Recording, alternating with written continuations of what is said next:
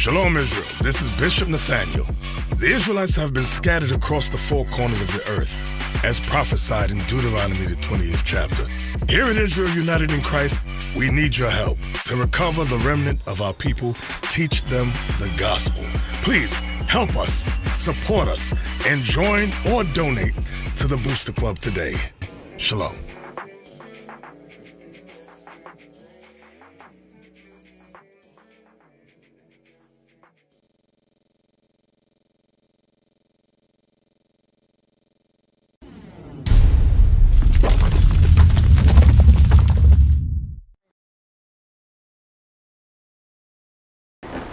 All right, Revelations 14 and 12. So the thing is this, officer bringing out, hey, we must keep the faith in Jesus Christ, right? Bro, what's your name? You just walked up. Hakeem. Hakeem, what's your name, bro? T. T? T? All praise, I'm Abner. All right, nice to meet y'all brothers, man. All right, so we're going to get this real quick to show you what is required for you to get that kingdom. Go ahead. Revelation chapter 14, verse 12. Here's the patience of the saints. Here are they that keep the commandments of God and the faith of Jesus. So, y'all brothers grew up in the church? Yeah. You grew up in the church? Yeah. And T, you didn't, right? Kinda, sorta, maybe went with auntie, grandma, mama, them. You know what I'm saying? Yeah. Right, same thing with you, right? Right. So that's kind of what happened with me. You understand? A lot of our people. So the thing is this. Sometimes in Christianity, they tell you, hey, the commandments are done away with. The laws are done away with, right? But keep the faith in Jesus. What did the scripture just say? Now keep in mind, this is the New Testament. This is the last book of the Bible being explained by John. All right, go ahead, read that. Revelation chapter 14, verse 12. Now this is being explained by John, who is a disciple of Christ. He walked with Christ. All right, read. Here's the patience of the saints. Go ahead. Here are they that keep the commandments of God and the faith of Jesus.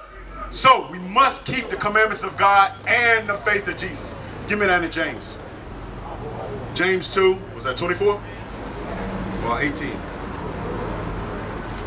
Faith by my works.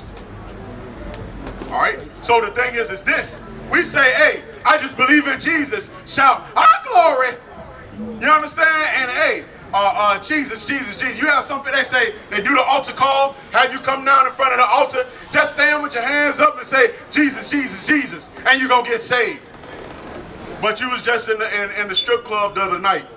You was just in the club up on the sister, bumping and grinding. You understand? When you leave church, you finna go get some favors from a sister. You understand?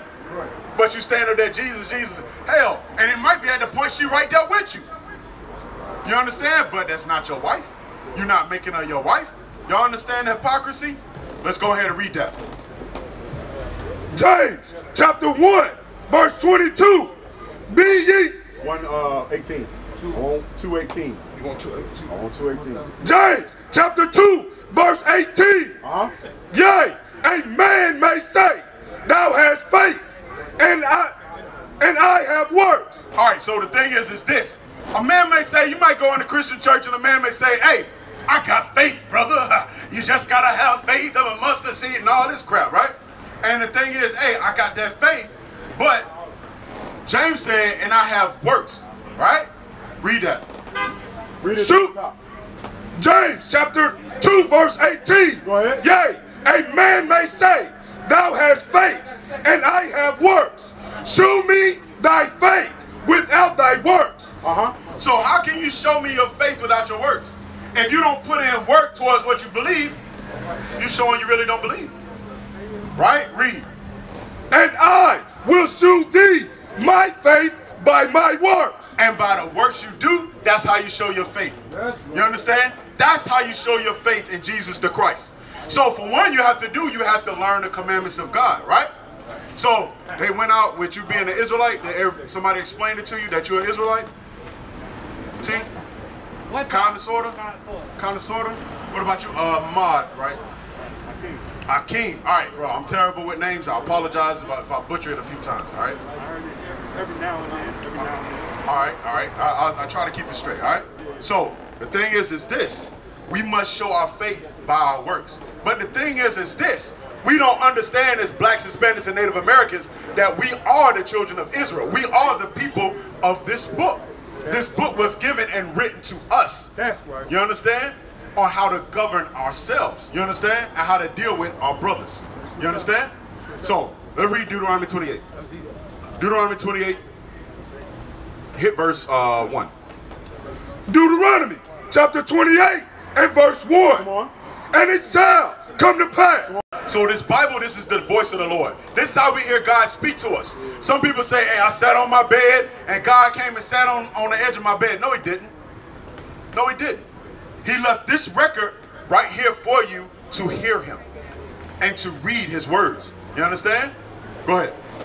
To observe and to do all his commandments, which I command thee this day. Go ahead. That the Lord thy God will set thee on high above all nations of the earth. So right now, Brother T, where are we as a nation of people? High above all nations of the earth. Do you understand? Right. But we didn't. What about you, Akeem? What did that make you think of? Slavery, right? What about today? What does that make you think of today? You know, a lot of times we don't think about that, right? What about today? Today, right now, if somebody see you discipline your child, y'all got children? No? You do. All right, Akeem do, T don't. So the thing is this. If you have children, you discipline your child, right? Because you're correcting them on the way that they need to go, right? You give them instruction, tell them what they need to do, they disobey, you discipline them, right? If somebody deems your discipline too harsh, you say you in the store or something like that, you pop them on the side, you understand? And then they say, oh, you shouldn't do that to your child. What can they do? They get on that phone, right? And they call, hey, they put it on their phone, they call, they child protective services, they come and scoop your child up.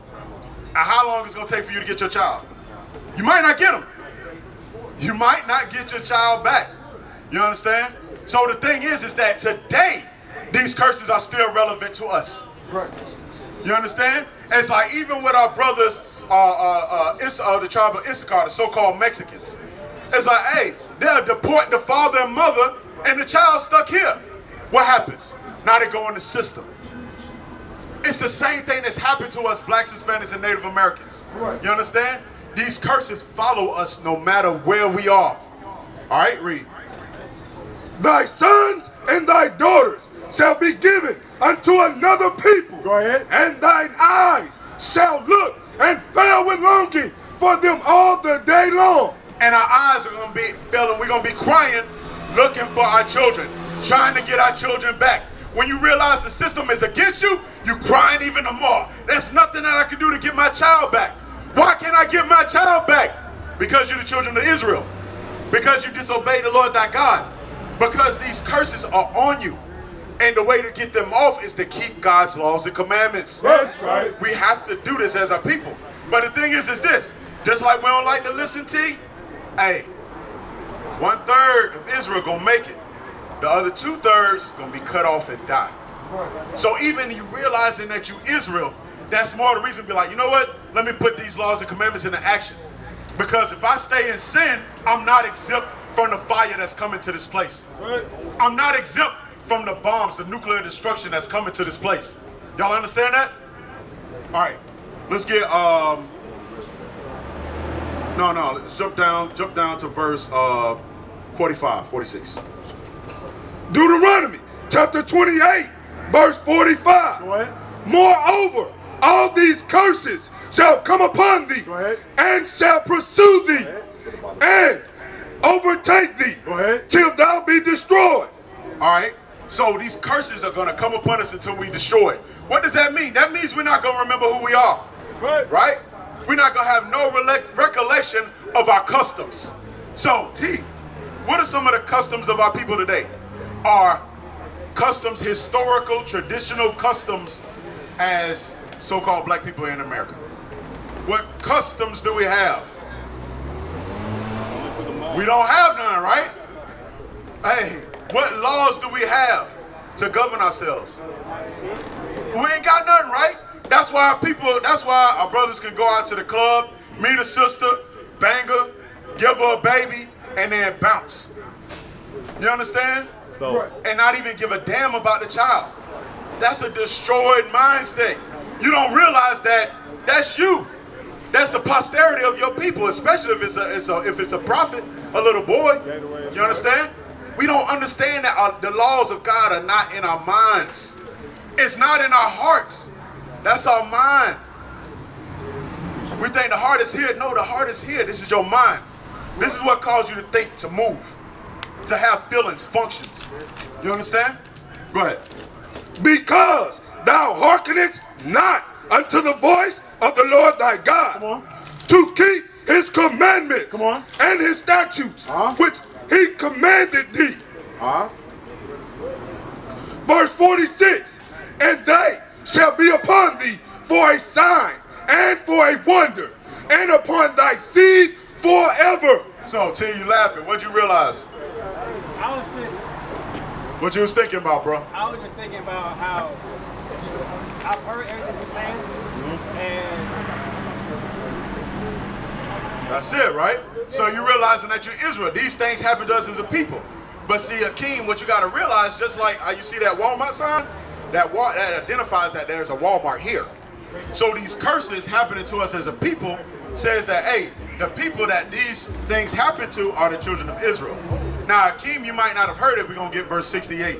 But T is realizing the different things that he's heard, that, hey, this thing is true. This is us as a people. All right? Read that. Deuteronomy chapter 28, verse 68. And the Lord shall bring thee into Egypt again. Egypt means bondage, slavery, okay? Most High God is going to bring us into Egypt again, slavery again, with ships. So, King, how did we get here, man? What mode of transportation? Ships, right? That's where we came, right? We came here on cargo slave ships, right? Read. By the way whereof I spake unto thee, thou shalt sin no more again, and there ye shall be sold unto your enemies. So you wouldn't see your homeland again, and you will be sold unto your enemies when you get off the slave ship. The so-called Jewish man, when they went into the concentration camps on trains, were they sold to the Germans? Nope. Nope. Nope. So there's no way we can be anti-Semitic when we are Shemitic people. That's right. We are the children of Israel. We are the real Jews of this earth. You understand? We are God's jewelry. All right? Get Acts chapter 3, verse 19. But the thing is this. We have to realize, hey, we need to get our minds right. As we just identified, hey, we don't know our customs. We don't know our heritage. We don't know who we are. We don't know our laws that govern us. You understand? Our traditional garments. We don't know any of that. All the other nations have that, but we don't. That shows you we're destroyed people. Read that. The book of Acts, chapter 3, verse 19. Come on. Repent ye therefore, and be converted, that your sins may be blotted out. So we have to repent. We have to start keeping God's laws, statutes, and commandments in the faith of Jesus Christ, like we read in Revelations. You understand? That's what's there. You understand? Those are the two pieces of the puzzle. You have to realize, hey, we went to Deuteronomy 28 so you can realize that you're Israel. And then you must repent and be converted. Right. And that conversion takes time, right? Just like anything. You have a process to put something together. It takes time. Y'all will put together like a model car or something. You'll have the instructions there, right? But you have to follow the instructions. You paint it, you put it together. It doesn't happen like that. It's over a course of time. Read it again. Acts chapter 3, verse 19. Come on. Repent ye therefore, and be converted, that your sins may be blotted out, when the time of refreshing shall come from the presence of the Lord. So that your sins may be blotted out. So you don't get part of that death when Christ comes to restore everything here on earth. That's right. You understand that?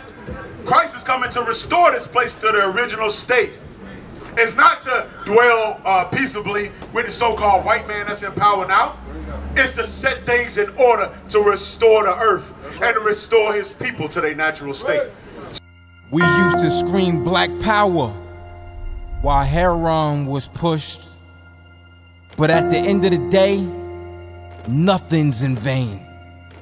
IUIC has been given a vision.